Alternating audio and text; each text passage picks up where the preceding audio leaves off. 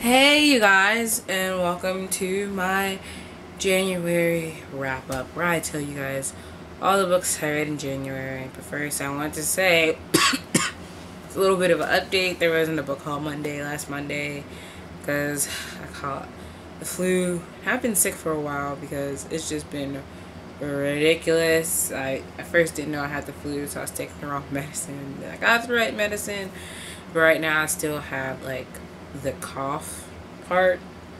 Like everything else is fine except for the cough, and my cough is always the worst, so it's getting better. So there we are. And I'm just tired for some reason, even though I slept. Just but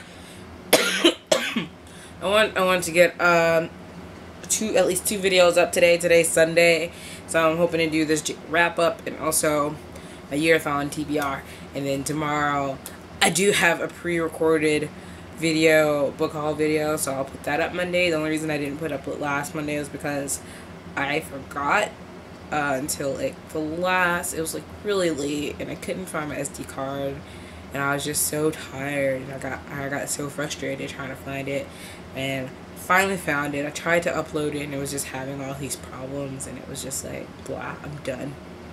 So anyway, I read 6 books for the month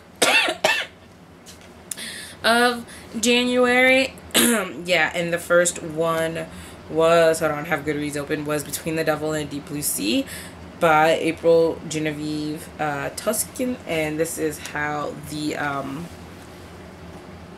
cover looks. I don't have the physical book with me, and I spent like so much time trying to find it. I thought I lost it. I don't know what happened. I was like, I don't know what happened in my sick phase, and then I realized I let my friend borrow it. So yeah, that was a thing, but it was a good way to start off the year. I gave it a 5 out of 5 stars, and I'm hoping to either do a written review or maybe like a video review of it soon, probably written. But it follows this girl Violet, and she meets this boy River West, and I don't know, there's just kind of all these devil themes in it because her grandmother always told her to be careful of what you say because the devil may hear. And I thought it had a very dreamlike quality, and following it from the girl's perspective, it was just very kind of dreamlike, I guess is the best way to describe it. It's kind of surreal a little bit, and I really like that feeling and the way everything was written and all that stuff, and it was just awesome, and it was 5 out of 5 stars.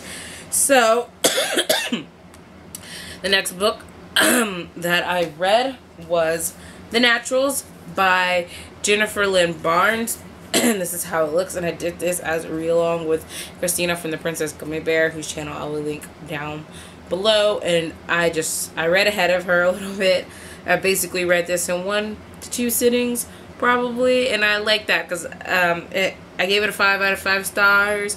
It was awesome, and I love Jennifer Lynn Barnes, and her, like, the last book that I read by her was Nobody, and it was a standalone, and I really wanted more.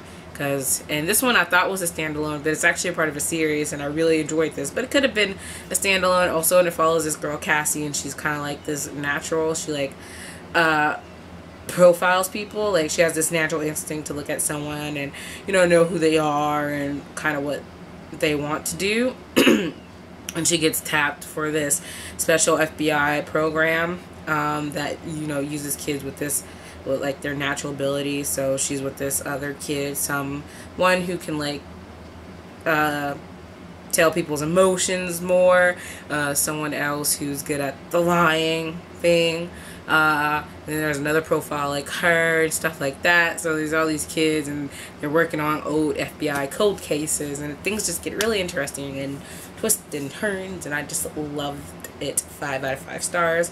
Definitely you guys should pick it up.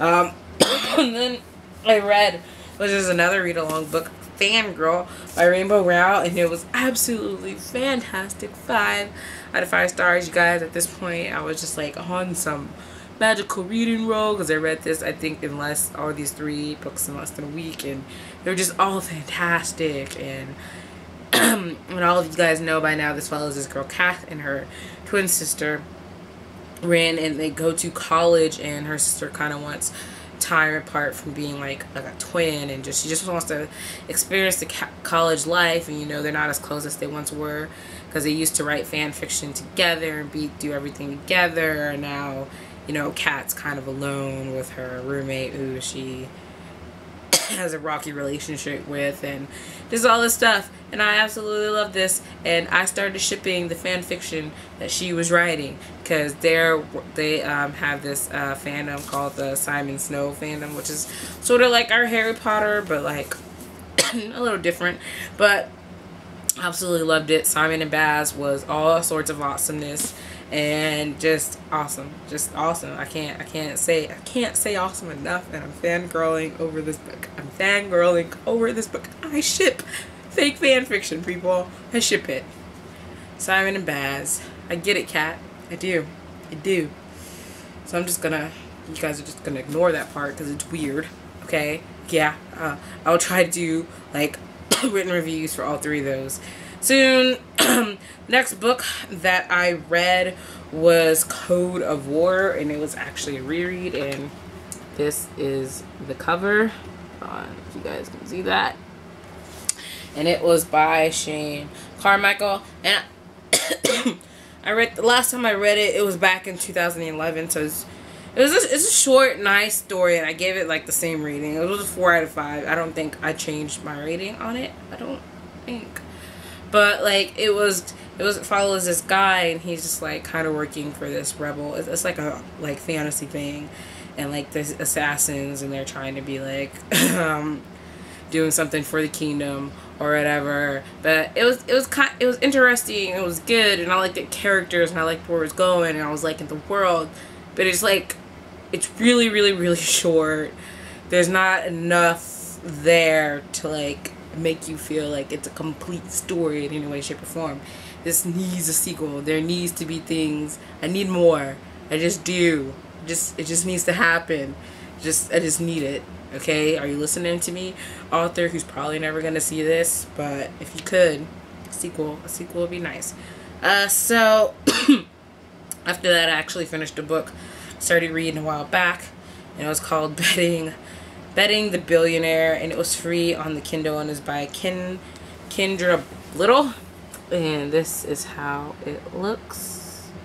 Okay, so I gave this book 1 out of 5 stars, and I was being nice, people. I was being nice. Did everything really just get yellow all of a sudden? Oh, whatevers. But so it follows this girl who just broke up with her boyfriend / boss and quit her job because he was cheating with someone else from their work on her. And so she goes to work for her friend Lucy, who's a private investigator, and one of her first things is to like slightly seduce, like get some compromising pictures of this married man, you know, for the wife. What they don't know is that married man is not actually the married man, because his boss, because he like slipped off in like some drunk, he's somewhere, and his boss doesn't know, so his boss assumes his identity, so no one will know what's up for some strange reason. And yeah, so case of my mistaken identity. And at first I was kind of liking this book, and then like I don't know, like halfway through I was just like, this is just the worst thing ever. I just can't deal with the crappiness that was his book. I was like, these people's problems are just in their reactions. I was like, he's dumb. He is so dumb. She is stupider, and I can't deal with this crap anymore. I can't. Even now, all I can think of is really die, both of you, please, because it would save the world the trouble. Oh my God, I can't anymore. But it was free on the Kindle, so I'll link it down below. And if any of you guys are interested in reading it, you guys should tell me what you guys think about it, because I'm done.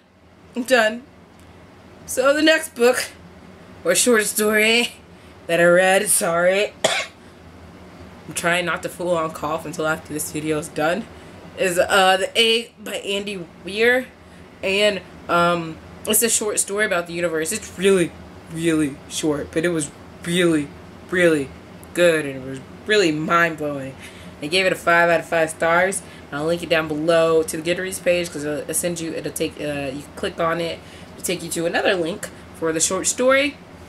And it's like, it's not, it says it comes out to 4 pages, but really it's shorter than that, I think. I don't know, because I'm reading on the computer, so I don't know how, if it was actually printed out, if it would be 4 pages. But I don't want to say anything more than that. But it was really good, and you guys should check it out. Maybe I'll do a reading of it out loud. I haven't done one for a while, and if my voice can handle it, I'll do that. But so I gave that a 5 out of 5 stars, and it was complete, and that was awesome. And I just loved all the books this month. Loved, except for Betting the Billionaire. It was just so crappy. So there's a train coming, but what I really wanted to say was that, like, I had a hard time picking, like, my favorite book for this month, you guys. Really, really hard. So it's just gonna end in, like, a 4-way tie, since I only read 6 books. Okay, or maybe more like a 3-way tie between The Devil and the Deep Blue Sea, The Naturals, and Fangirl, because those books were just awesome, and I think everyone should read them. And Fangirl, Kath, is like, I connected with her the most out of everyone. Like, between Violet and Kath, I was kind of like, but Kath got my fangirl side, so she kind of wins out. She kind of wins out in the end. Sorry, Violet. But my favorite romance was more between Violet and River. So yeah, definitely got them. And like the most intriguing was like The Naturals. It was just like, what? Still mind blown by The Egg though. So just go all check those out. And you guys, let me know down below what is your favorite book this month, for last month. Who's your favorite couple? What was your top intriguing? Which character did you connect to the most? And if you guys follow me on Goodreads, you'll know that I kind of update sometimes with like quotes and stuff. So I'll just send you guys off with that, because there is like at least 1 or 2 quotes from The Naturals that I'll share. And I'll just share one from like The Naturals, and then one from like Between the Devil and Deep Blue Sea. And don't worry, they're non-spoilerish, but if you don't want to hear it, you don't have to.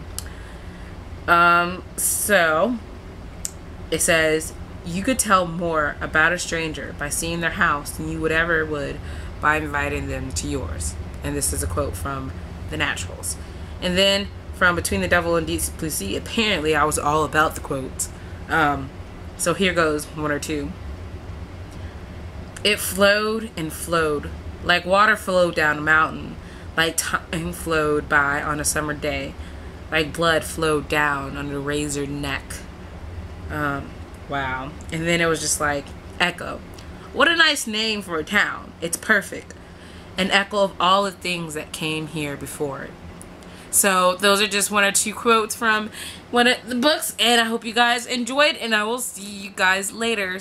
Bye.